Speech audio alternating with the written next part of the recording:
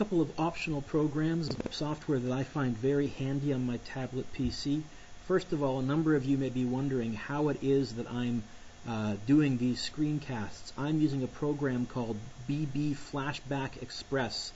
You can see it right there. If you just go to Google and type in BB Flashback, all one word, Express, it's a free program. I think it's made in Britain, and it works great. Oh, I guess BB space Flashback Express. Okay. Go to the screen here and download the free to use forever. Click on the link, save it. When you first run it, it will ask you to register by clicking on a link, and they'll send you a link via your email. Don't be scared to give them your email. I have not got any junk email or anything from them at all. And the reason I like this particular recording program is not just that it works. The first time you run it, you can leave almost everything as defaults. The only thing you'll have to turn on is where when you get to the page about sound, make sure you activate the built-in microphone so that it picks up your voice. It also will automatically upload to YouTube, which is how I've been putting these YouTube videos together. You do need a YouTube account, but it's pretty simple. Wonderful to use, doesn't use much memory at all, so I really like this piece of software, and play around with it and you'll probably figure it out pretty good. So BB Flashback Express is one. For a video player, I use one called the KM Player, all word. I talked about VLC in an earlier podcast. That's a great video player. It plays almost everything, but it really has a lousy interface when you're trying to show a video to your class on the big screen. KM Player seems to be a much nicer video player, nicer interface. I'm going to go download. KM Player, free download.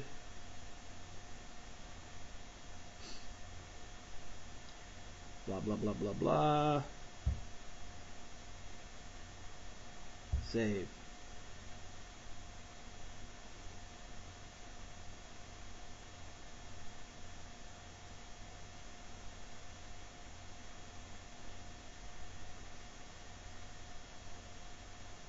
And once it's done, scanning for viruses, right click open, allow, English, next, I agree, and I think I include everything. I leave the defaults as is, install. Really a nice little video player. Takes up a surprisingly small amount of room. I found this on a website called freewaregenius.com, and he highly recommends it. Finish. Bit of a setup page, so I'm going to go English. General use. Use internal recorders. Above normal, recommended. Blah, blah, blah, blah, blah. I think I'm good on all this. I think I'm good on all that. I'm just hitting next. Classic style is what I like. You can use the modern style, but I like the classic style. Enable album art. I'm going to say no. I just think that takes up extra memory. A couple other things. I usually just leave this as is. I do like the real media files. I don't open the audio files, but I open everything else with it on the player after the wizard closes, and I'm even going to say add this to the quick launch toolbar.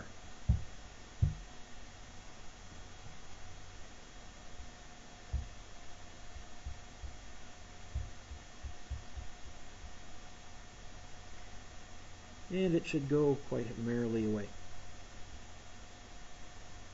So this is what it looks like.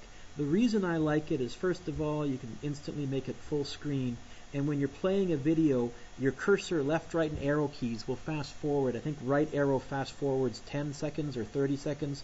You can also just jump around in your arrow. If I click right there, it'll play the video right there. I like the interface much better. And I guess I should close. Other software. If you Google Microsoft Power Toys tablet PC. They're for XP, but I found most of these do work for Windows Vista as well. Some of the ones that I use, I don't use the calculator. I have a virtual TI graphing calculator that I install instead. The Ink Screensaver, this one I install and I use. So I'm going to do that right now. Save file. And the other one that I use is the Physics Illustrator. This has a high nerd component. And I think I already passed the composition tool, didn't I? Because it's Alphabet. No, maybe not. Microsoft Tablet PC Music Composition Tool. This is a neat one if you know anybody who's really into music. I'm not going to install it on this particular machine, but it's worth playing around with. The rest I just leave alone. So those are some optional installs, and hopefully you'll find them useful.